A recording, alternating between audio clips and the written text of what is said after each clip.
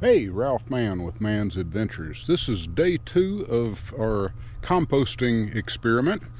I'll link down below where we built the compost. We've got 1 day in and we're already at 120 degrees, which means that it's working. Our pile has shrunk, but due to our good friends Stan and Debbie Veal, we just hit the mother lode. What I mean by that is we have tomato plants and some okra plants that they pulled up from their garden, and so we're going to be adding those in to our compost pile. Tomatoes are very high in nitrogen, and so we'll have to add a lot more carbon to go along with it. But we've got leaves, we've got more sawdust, we also have shredded paper.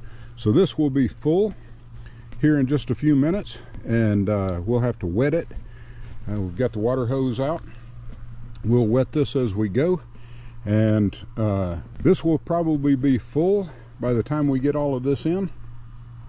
We'll probably even have to build another one of our cages so that we can get the rest of it going, but we don't want to waste time, and let's go ahead and get some really good compost made. At 120 degrees, that means anything between 100 and 130 means it's active. That means that the micro organisms in there are starting to eat away at it and turning it into compost. And so we're going to add to it, and we've got more food scraps as well. So when dealing with the larger stalks, it will still burn it up. And we've got some plastic on here. I'm going to cut that off. I'm going to make sure that we don't put the tomatoes in there, just so that we don't have to worry about seeds growing.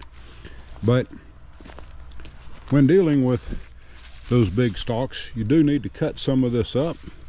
I'm using shears to cut it up. That way there's more surface area, and it will actually compost a heck of a lot faster. That's a good load of nitrogen cut up and in there, and now we're going to add some carbon.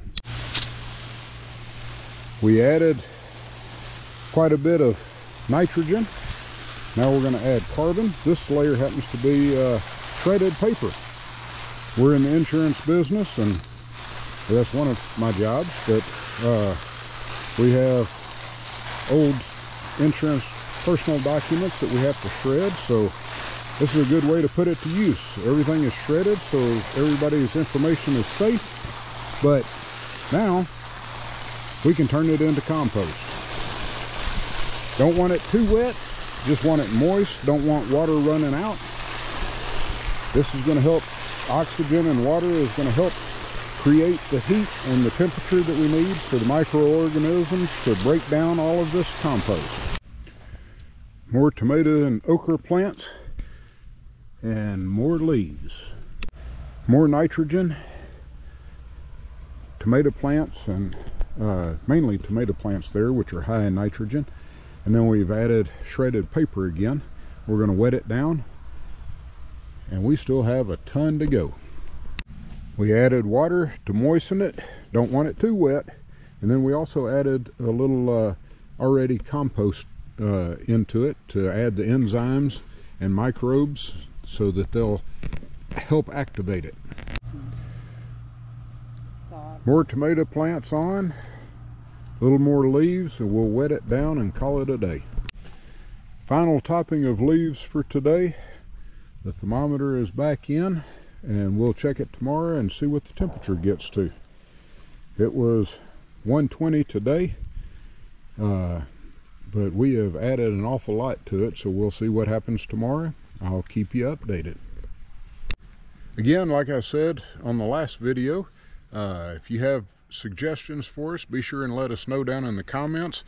We're doing the best we can with the first time try. We've been using tumbler barrels in the past, but this is our first time at one of these outsides, and it actually looks pretty good, but we'll see how it comes out. Give us a thumbs up, subscribe if you like, and we'll see you in the next video.